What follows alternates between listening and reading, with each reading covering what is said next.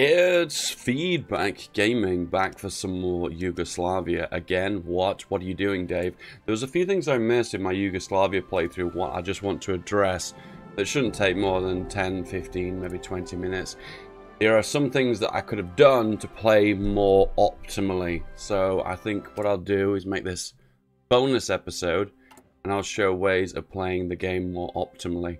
There's two things I made, two mistakes that I could have made and adjusted to make the game run significantly better in my favor. We'll just presume I'm playing a normal game, and I'll show you what I can do to make things smoother, faster, stronger, etc, etc. We're going to get rid of all the divisions, do the one exercise trick, all that jazz. I was going to load this up with console commands, but I think it's going to be better if I demonstrate it as an actual game and not just me just fudging around, you know?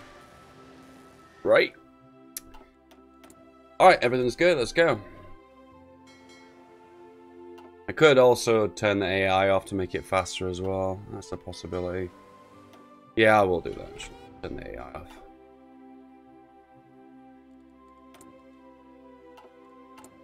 Okay, so what were the mistakes I made? So we have a focus here called local militias that gives an extra 2% recruitable. Remember, 2%, that's actually more than volunteer only.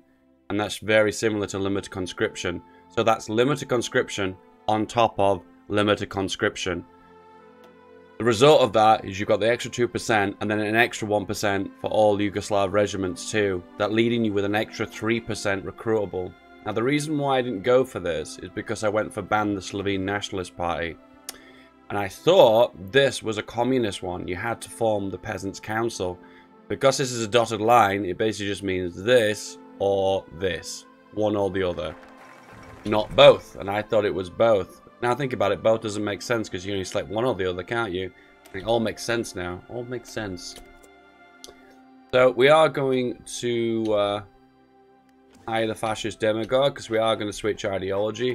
I guess in this case, I am breaking the rules because the idea was to stay non-aligned. But I guess this is a nice way of showing you a more optimal way of playing as Yugoslavia. The downside is... Actually, no, I tell a lie. There is a way that you can flip back to non-aligned. There is a one way of doing it. You know what? I'll demonstrate in that video. So there's three things I'm going to show on this video.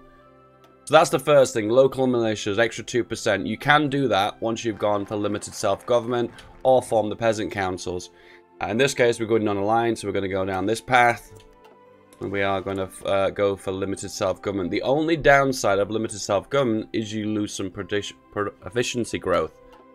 But there is a way that we're going to work around that as well. So first thing is you've noticed, I've gone for the demagogue, which I am going to try and fire a civil war. The brilliant thing about Yugoslavia is your stability is trash, which works in your favor, because that means you can fire a civil war almost immediately once you've got the political power. But there are a few things that we are going to do first. The big downside to this is you unfortunately are going to lose the foreign capital national focus, which is a bit of a pants, because minus 5% consumer goods is actually really damn good. But some of the benefits you're going to get from this are going to outweigh that 5% by a large margin. So what we're going to do is fire a civil war. And if you're not familiar with it, on Death and Dishonor, when you fire a civil war, the vast majority of these national focuses disappear. You lose, sorry, national spirits disappear. There is a downside though, because the Serbian general staff is actually pretty good. The extra 10% planning is also pretty good. So I guess you could play this as kind of like a yin-yang kind of thing. It's kind of like it has some benefits and it has also some penalties. It depends how you look at it. I personally think that this has more benefits than detriments.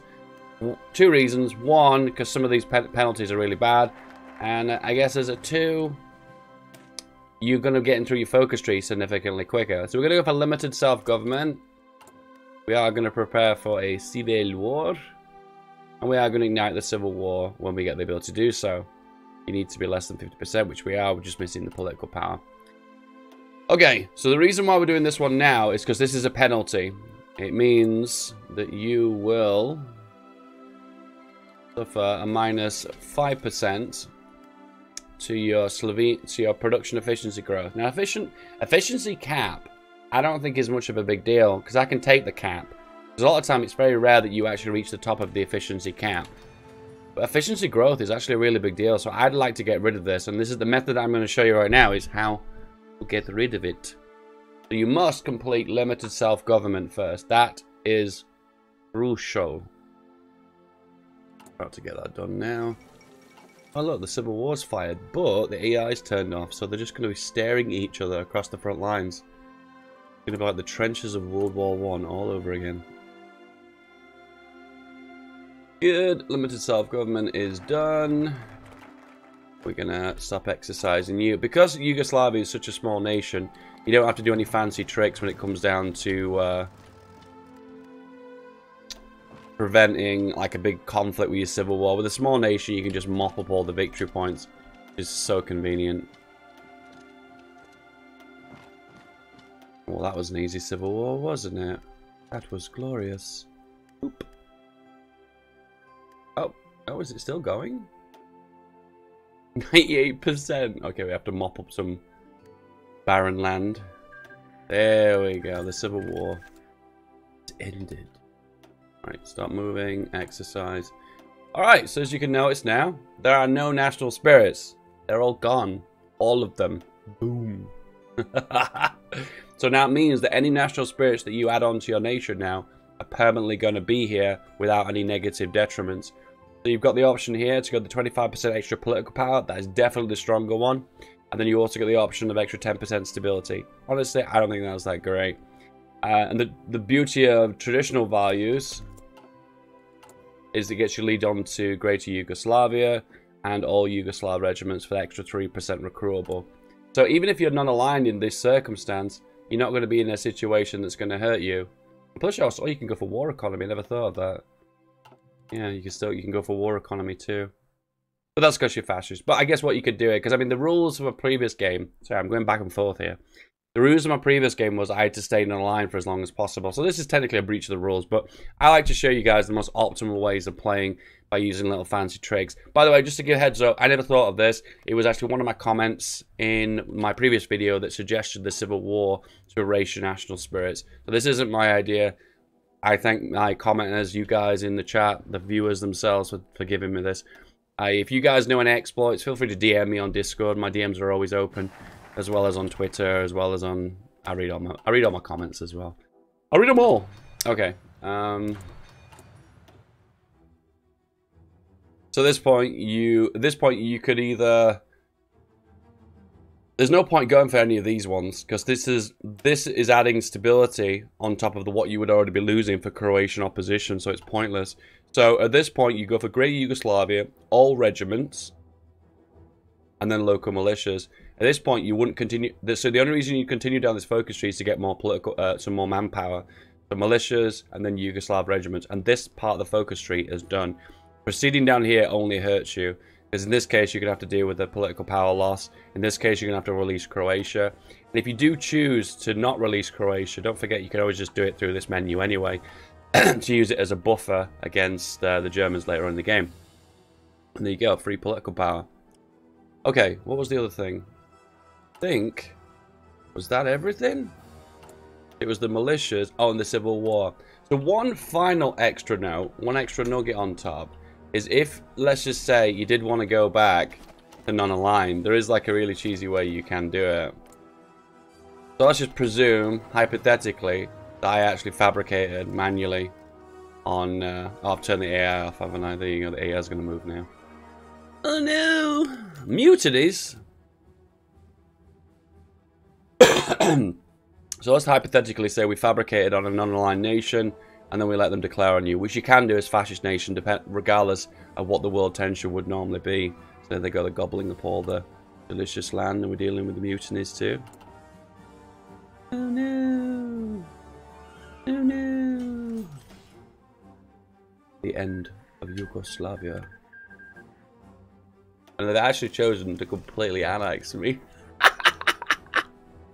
So I guess that doesn't work.